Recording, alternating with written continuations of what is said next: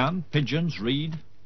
This one gives every indication, because he's been taught to distinguish between two words and to behave appropriately. He's learned his different response to each sign by being rewarded with food.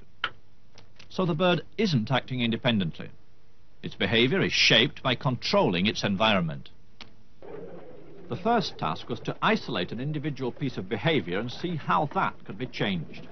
Skinner did this by keeping individual pigeons at about 3/4 of their normal weight, so that the birds were always hungry, and food could be used as an automatic reward.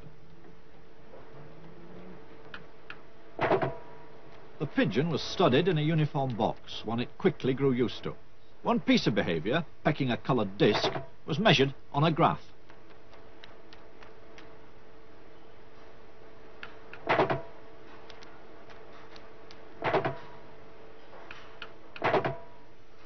The pigeon learned that pecking the disc produced a reward.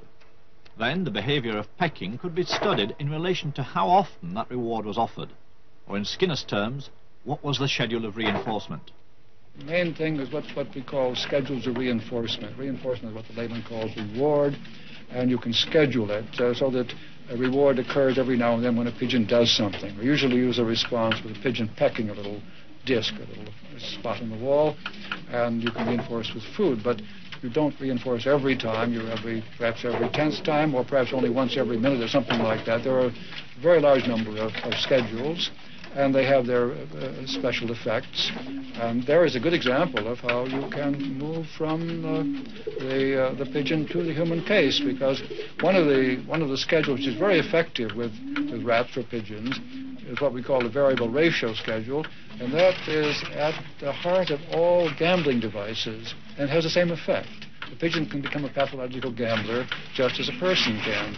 Now, the fact that we found that out with pigeons and could prove it by removing and changing the schedule makes it easy for us to interpret the case with the human subject. We don't say that the human subject gambles to punish himself, as the Freudians might say, or gambles because he feels excited when he does so. Nothing of the sort. People gamble because of the schedule of the reinforcement that follows. And this is true of all gambling systems. They all have variable ratios built into them. So what we've learned from the pigeon, it made it possible to interpret this vast field very effectively. Where does that leave free will? Because we all think we have a choice of whether to do things or not to do things. Yes. Well, you see, it leaves it in the position of a fiction. We have assumed somehow or other that these internal states, feelings, and so on, have initiated something. They have started something. They have created. We have done something in a voluntary way. We have willed to act. If you now look at the actual history, we find that there are external reasons why this has happened. In other words, by discovering the causes of behavior, we can dispose of the imagined internal cause. We dispose of free will as an American divine of the 18th century, Jonathan Edwards, did. He said, we believe in free will because we know about our behavior, but not about its causes. And of course, it's the object of a science of behavior to discover causes. And once you have found those causes, there is less you need to attribute to an internal act or will, and eventually, I think, we need to attribute nothing to it.